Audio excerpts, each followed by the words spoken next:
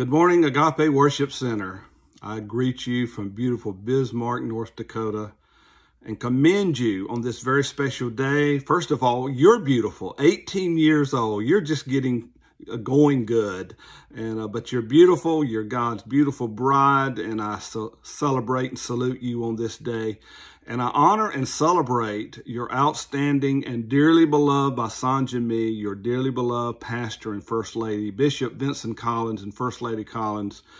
We love them. As you know, if you've been around Agape very long at all, you know from time to time the Kemps are going to pop in and just to say we love you and love your great pastor.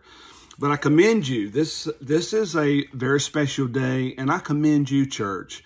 Paul tells us in Ephesians chapter 4 that when Christ conquered, he gave gifts to men, and then he enumerates those gifts, and we call it the fivefold ministry. He says that he loved us so much that he gave us apostles and prophets, evangelists, pastors, and teachers.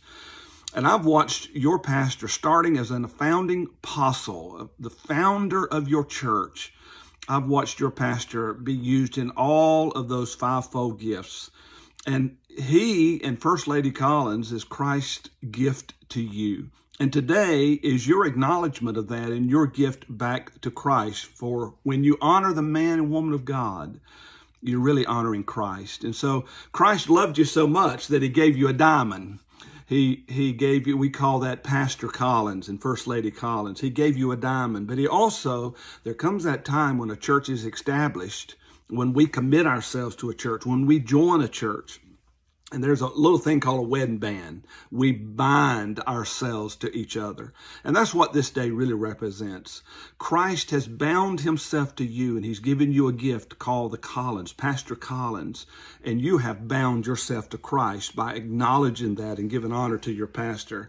So when you do this, things like you're doing today, it is a big deal in heaven and on earth, and God's going to bless you. And so I greet you again. I pray that you have a great day. I noticed that Bishop Pelt is also with you today. Bishop, I greet you. Wished I could be there to hear you preach. You're a wonderful man of God, a great leader, but an outstanding preacher.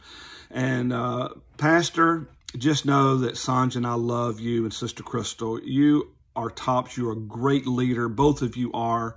You're distinguished, you're humble, but yet you're bold to lead. You're servants, but you're servant leaders. And I just want you to know that your dreams have not been fulfilled yet. God has put, this as great as Agape is right now, God has put bigger and better things in you. I see you doing great and mighty things that will influence the whole world. This church is in a center. It could be a Jerusalem. It's in the center of the great state of South Carolina, and in many ways in the center of the world. And you could have a great impact in these troubled times, but these times that are ripe with possibilities. And so dream big, believe big, because God is dreaming big and believes big in you. I love you all. I pray that you have a great day. I salute you one and all.